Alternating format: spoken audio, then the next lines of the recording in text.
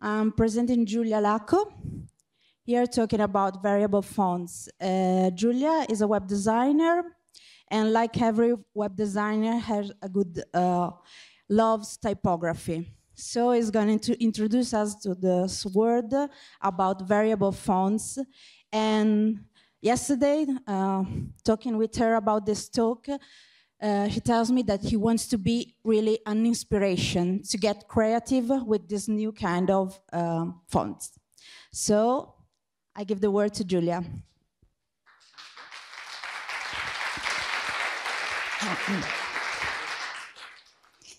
So, thank you. Variable fonts. The future of typography has already begun. Did you realize it? Who knows some things about variable fonts? So we are going to discover something new today, it looks like. First of all, let me thank WordCamp Milano for having me here. And you can tweet if you like to know something, to let people outside know something about this. And start with the definition. Variable fonts. You might have seen some animations like this, animated GIFs around the web, and you might have started thinking that variable fonts are something that moves. Maybe, but that's not the main characteristics, in my opinion. Let me make a premise before all. It's about typography and terminology. In English, they have this nice distinction between typeface and font. Well, typeface is basically a concept, whereas in the digital world, a font is a file. In the metal world, this is a font, more or less. Let's have an example. Roboto is a concept and is a typeface, whereas Roboto Italic, Roboto Bold, Roboto Bold Italic are all fonts. And then we have the typeface family. It's a nice concept to illustrate variable fonts, because the typeface family is something that a type designer has put together under the same name, the name of the typeface. But it happens by history. And then we have the font family. That's a CSS property we use in our websites. We use files in websites in order for them to work. Otherwise, with concepts, they won't work. Everything we know about typefaces and fonts comes from a history, a long history, 5 centuries of history. And at the beginning of the press era, the Roman and Italic versions weren't on the same family and on the same page. You have to wait a couple of centuries in order to have this pairing in a typeface. And even more, 200 years later, to have bigger families with extended version of a font, a compressed version, and things like that. And then on, we started having a big terminology in each language. You see, you might recognize in the Italian or English words like bold or grassetto, things like that. But let's go back to the future of today. And I have a question. And the question is, who asked for variable fonts? Well, something very unusual happened in the digital industry at the end of 2016. There was an agreement, an industrial agreement between 4 big names on the digital world.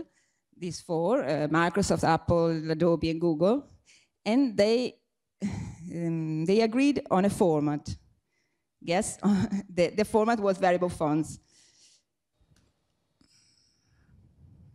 Soon, some other companies join the crew. And what is the browser support for this? Well, 1 year and a half later, after the announcement, it was at around 10%.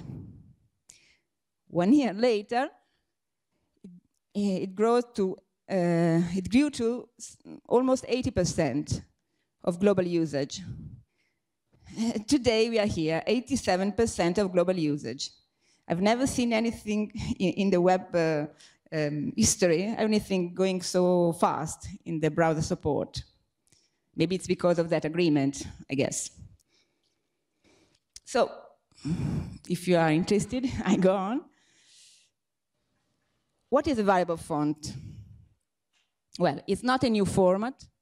Technically, it's an evolution of an already known format, the OpenType. It's just a new version. This is the definition they gave during the announcement. It's a bit difficult to understand. I'll try to clarify a bit. A variable font, it says, is a single font file that behaves like multiple fonts. Un font che si comporta come tanti font. Che vuol dire? What does it mean? Well, every time you have something, a new version of something, we start renaming the older version in a new way. So since we now have variable fonts, we can start rename the traditional fonts as static fonts in opposition.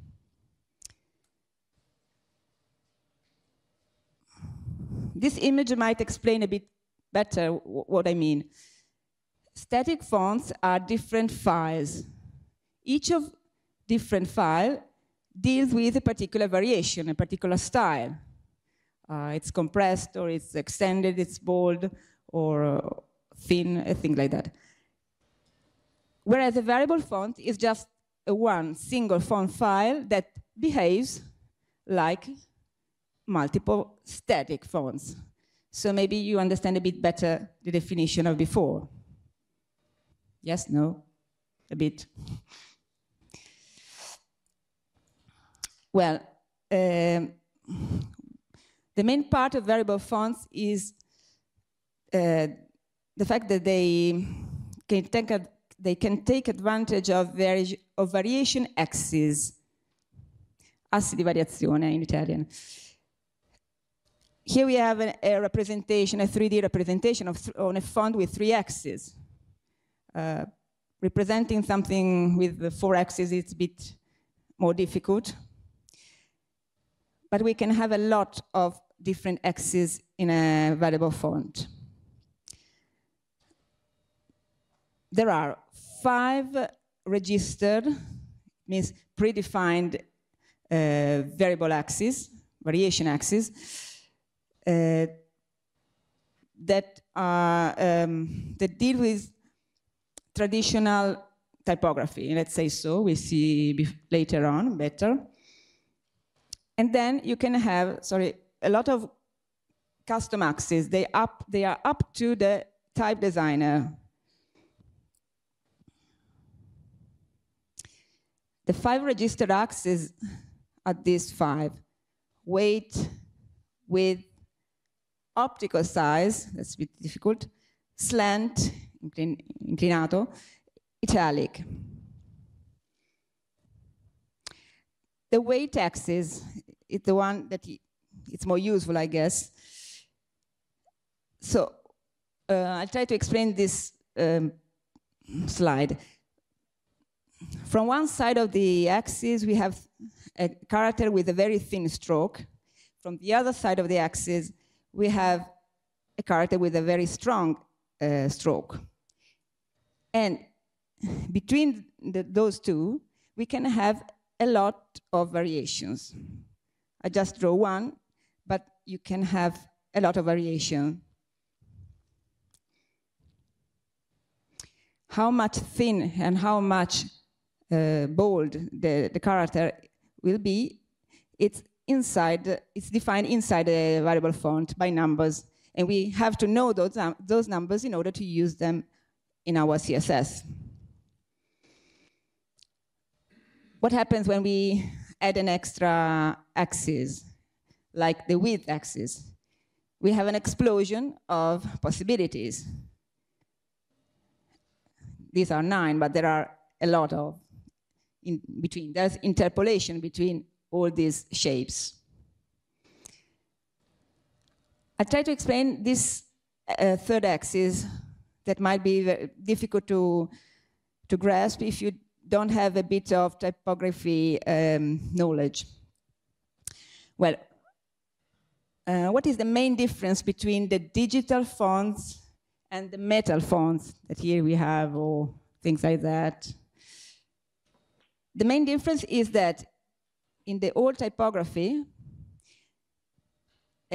each typeface, each font was optimized for a particular size.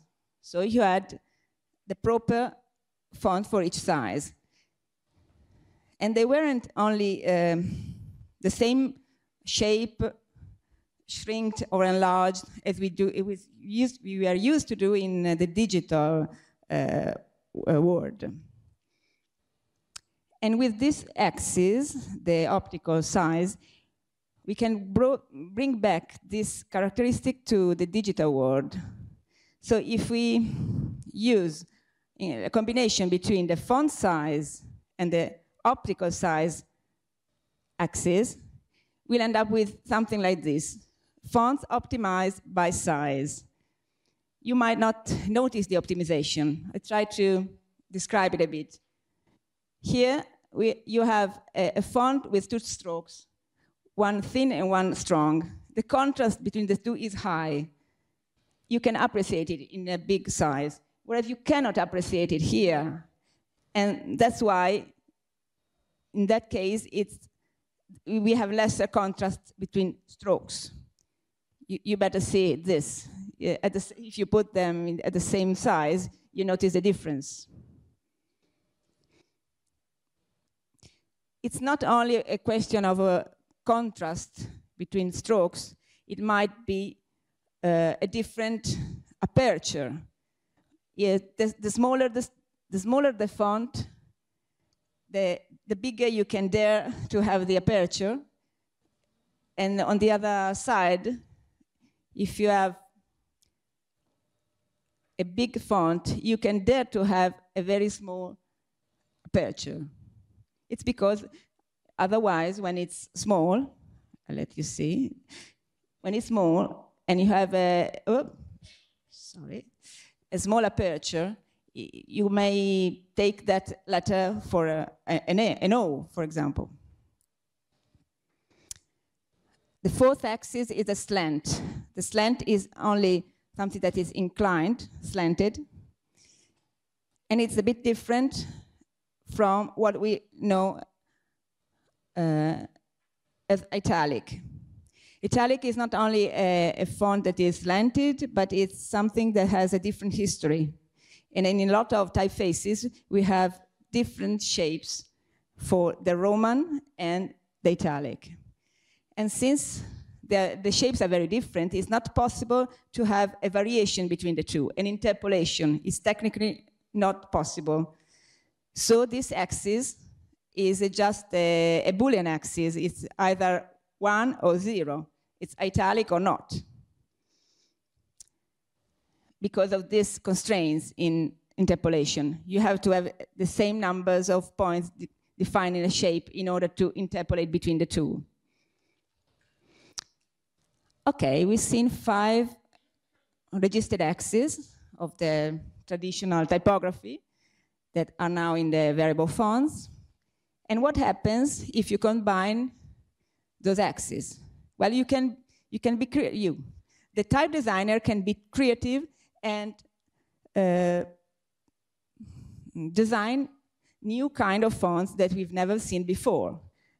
An upright italic or a slanted not italic, things that they can think of. And this was with only 5 axes. What about with the extra custom axes? Look at this new, well, it's very new, it's freshly baked font. And we have three, sorry, here. We have three traditional axes in small caps and two custom axes. One of those is this one, it's mono axis. And that axis transform a sans serif font into a monospace font, something weird in the tradition of typography. So think what can happen with more than 64,000 custom axes possible into the variable fonts. You can start having things that change in I don't know how many variations. And some designer might think of very new kind of axis, the number of points, shapes that makes makes a font, or some leaves that grows out of your font, things like that. But what happens? Under too many possibilities, we as web designers, what can we do with all these possibilities? Shall we become type designers ourselves? Luckily, the format has this characteristic that they are called name instances. So the type designers can bring back what we had before. The type designer can choose for you the best solutions and put those solutions inside a font so that you can go on working as you did before, using the bold, the italic, the extended version, I don't know, of the font. And not something in between. You can use something in between, but you might follow those suggestions.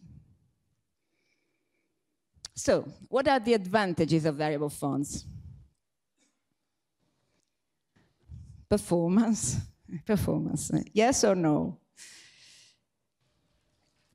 In my opinion, you have to balance the two. So when you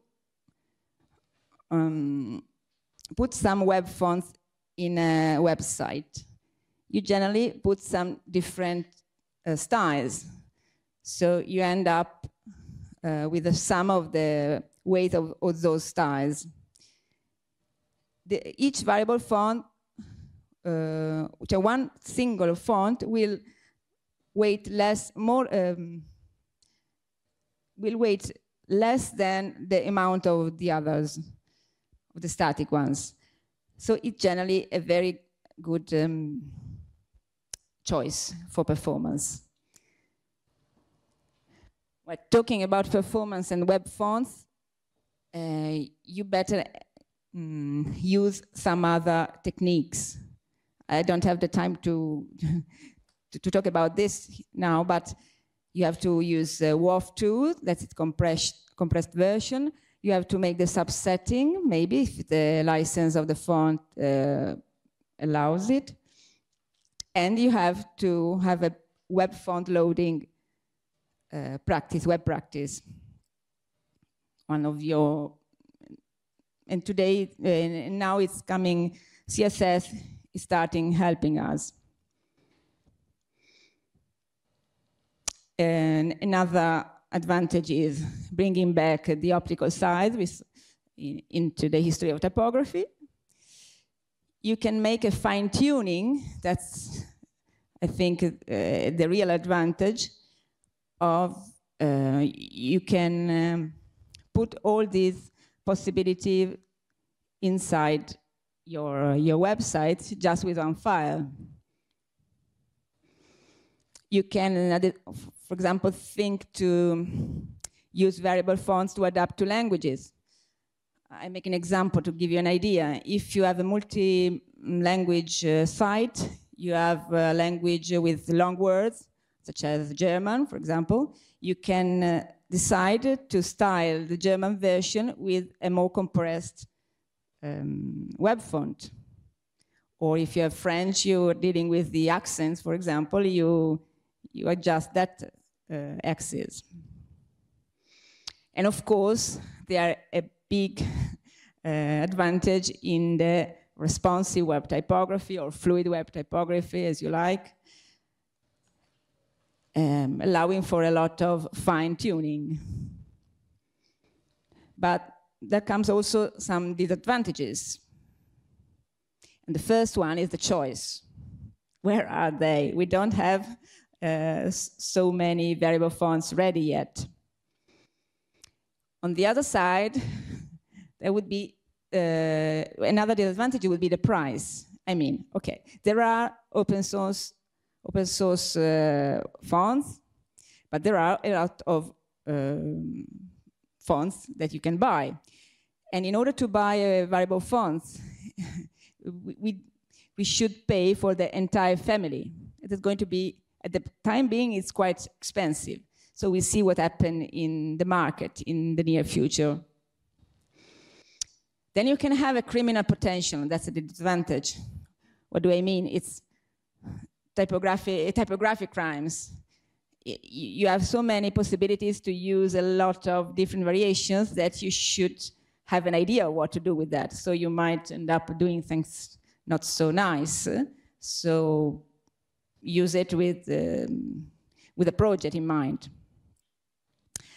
Implementation.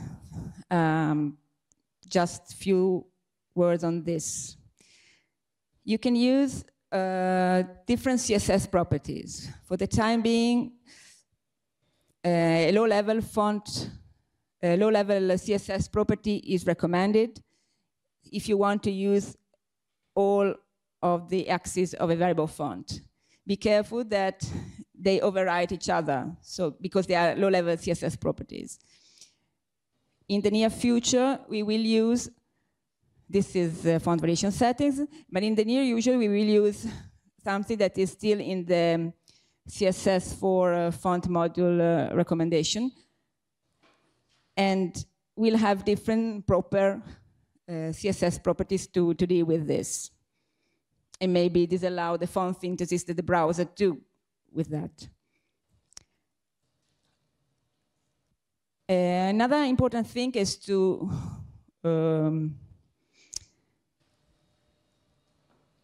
have a nice fallback stack when you're using web fonts. So you might choose to have variable fonts, but you still need a static one for browsers that don't support it. But don't do it like that. That's not the correct way to do it, the right way to do it. This is far more better, far more progressive enhancement using the add support feature query. And at the same time, if you are hosting yourself the sites, the fonts, you should have the variable version and the static version as well, and do something like this.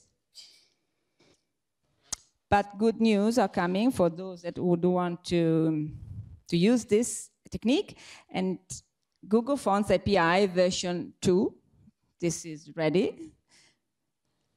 And this new API will allow you to recall both the variable and the static fonts. But where can I find the variable fonts? That was the question before. I've used some Google Fonts early access, but they were experiments, more or less, used in the example as before. But here is a big news. There are 10 variable fonts available with the new Google Fonts API. And they are, if you are using one of those, you can start your experiments with the variable fonts. Actually, Google has already done this for you for the Oswald font. I've read, because it's really better with regard to performance. WordPress new theme 2020 is already using a variable font. It's the Inter by Rasmus Anderson. So you might take the same example and find out if it helps in the fine-tuning of your websites.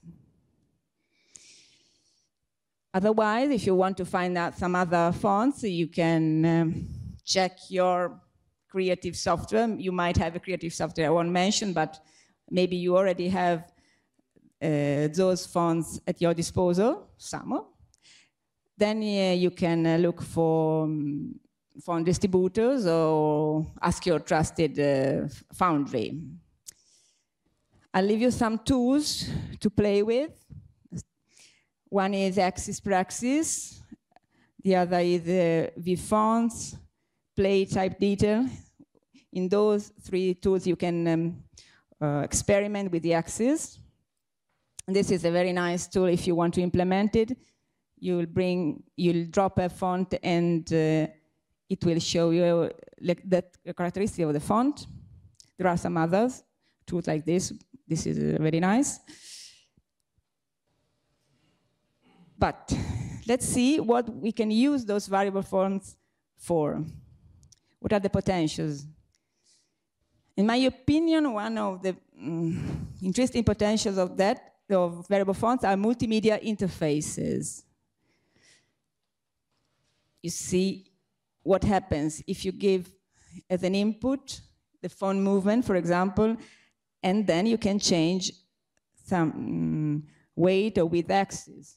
Okay, this is an example, it's not an interface, but you can give it a meaning in your design.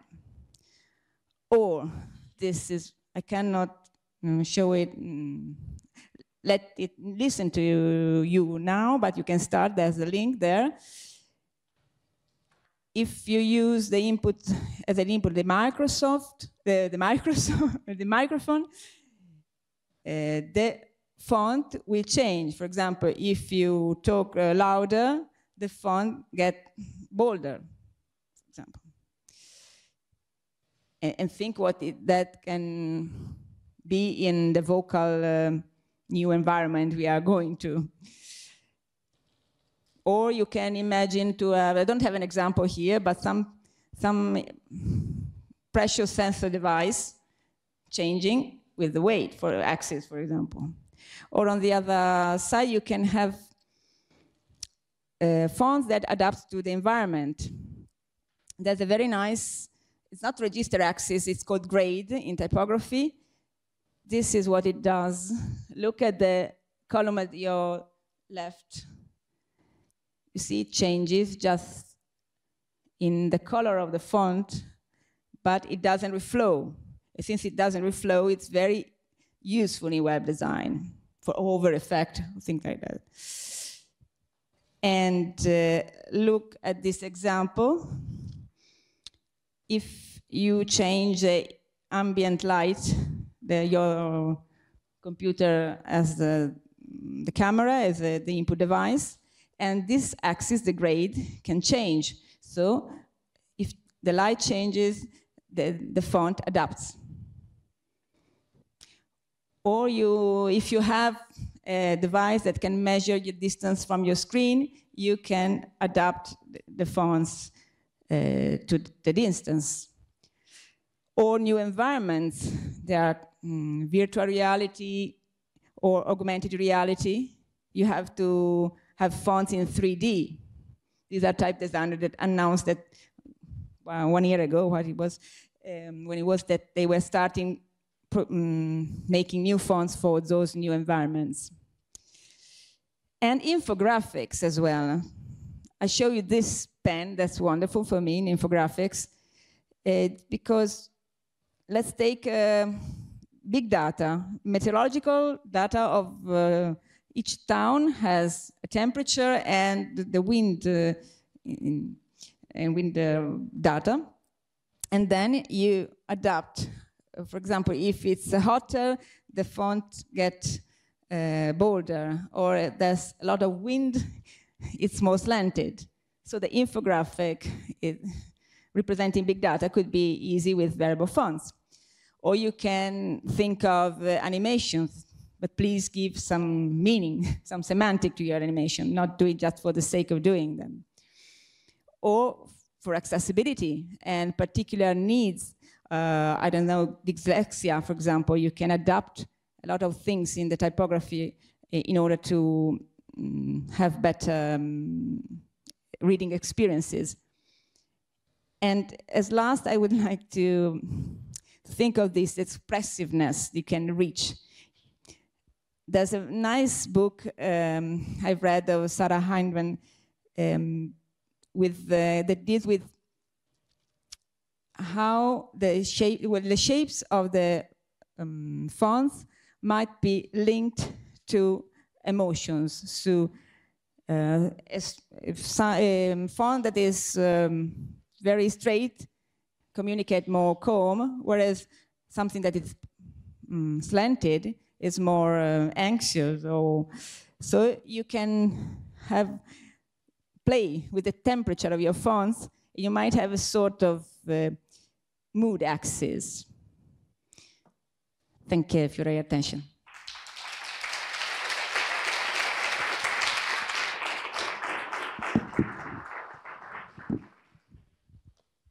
Thank you, Giulia. Very inspirational. Some questions? Qualcuno ha delle domande? Se avete paura facciamo anche in italiano, non c'è problema. Domande? So I'm gonna ask you something. What can we do if you want to start doing something and try these variable fonts at home? I think that with the Google Fonts 10 variable fonts available, you can start from that, for example, or play with the tools I suggested and start familiarize with them, because it's going to be something that, in my opinion, will change quite fast. So get ready. Là in fondo, avvicinati un po'.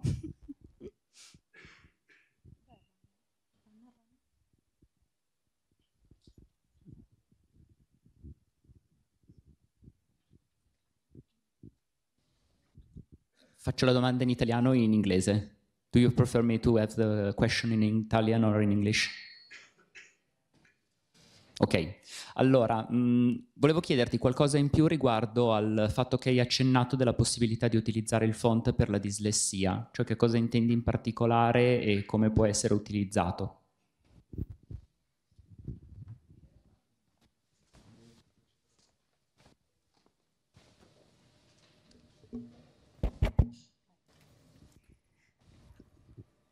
Allora, non è un argomento semplice perché non è facile capire cosa funziona veramente o no, io poi non sono un'esperta di questa cosa.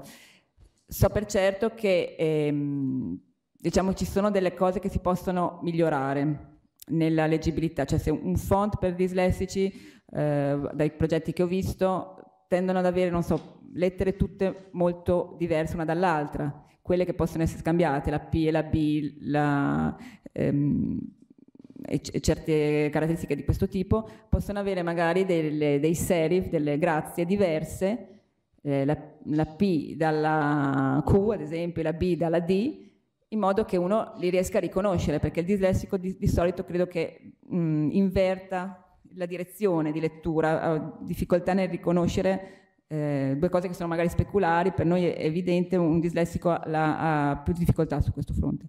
Oppure, non so, buone regole di leggibilità, tipo appunto le aperture in un testo body, hai le aperture un po' più, i caratteri con aperture grandi, tipo non so, l'elvetica è un bel carattere ma va usato per i titoli, perché ha delle aperture molto strette. Se lo usi in un testo molto piccolo, le E diventano chiuse, non riesci a leggerle, ci sono proprio degli elementi di fino che puoi fare. Allora io immagino che un font potrebbe avere un asse legato proprio alla dislessia, dove appunto fai comparire queste diversità, delle grazie diverse a seconda delle lettere, insomma, più incriminate, e non so, l'altezza di linea, proprio dei dettagli che magari studiati bene a priori aiutano questa leggibilità. E uno potrebbe avere un sito in cui mette, come dire, variazione per dislessici e quindi hai miglior contrasto, o potresti avere tanti tipi di ottimizzazioni, quindi potresti lasciare scegliere all'utente anche come lo vuole utilizzare. Immagino questo.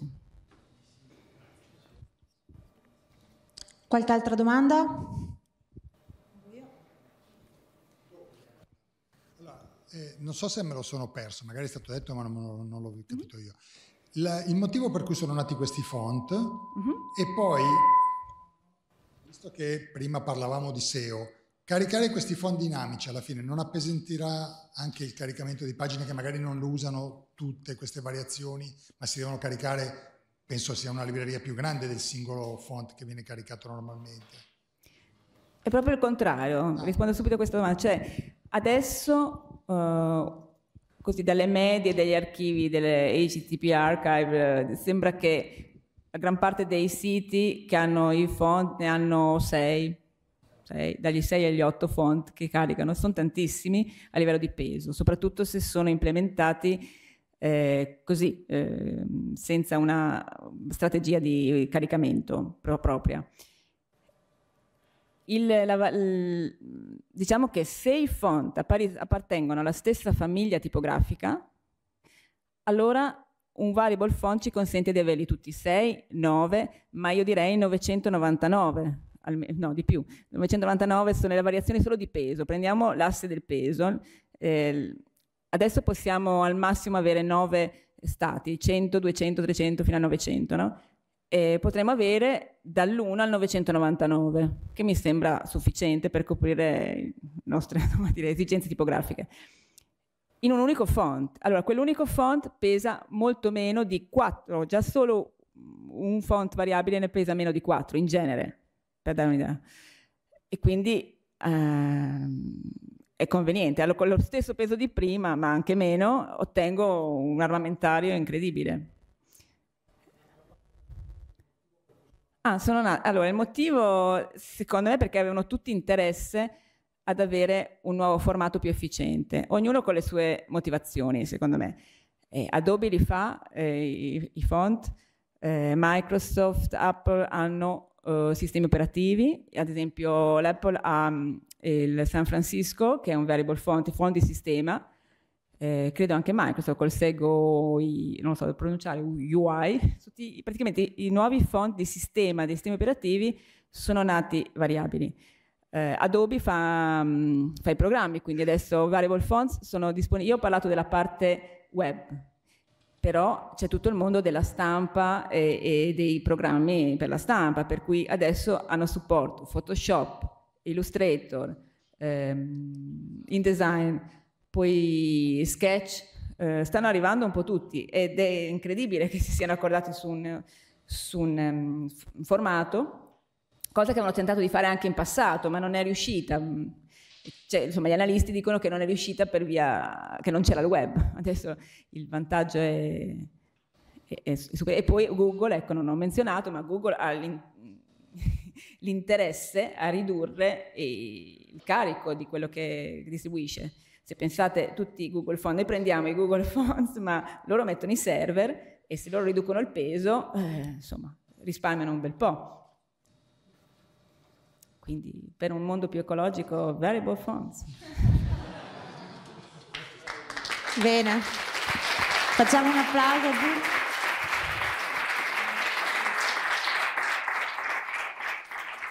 Volete sapere i font utilizzati nella presentazione? C'era la slide extra. Bene, allora c'è qualcun altro che vuole fare una domanda per caso? Abbiamo magari anche 5 minuti. Sì?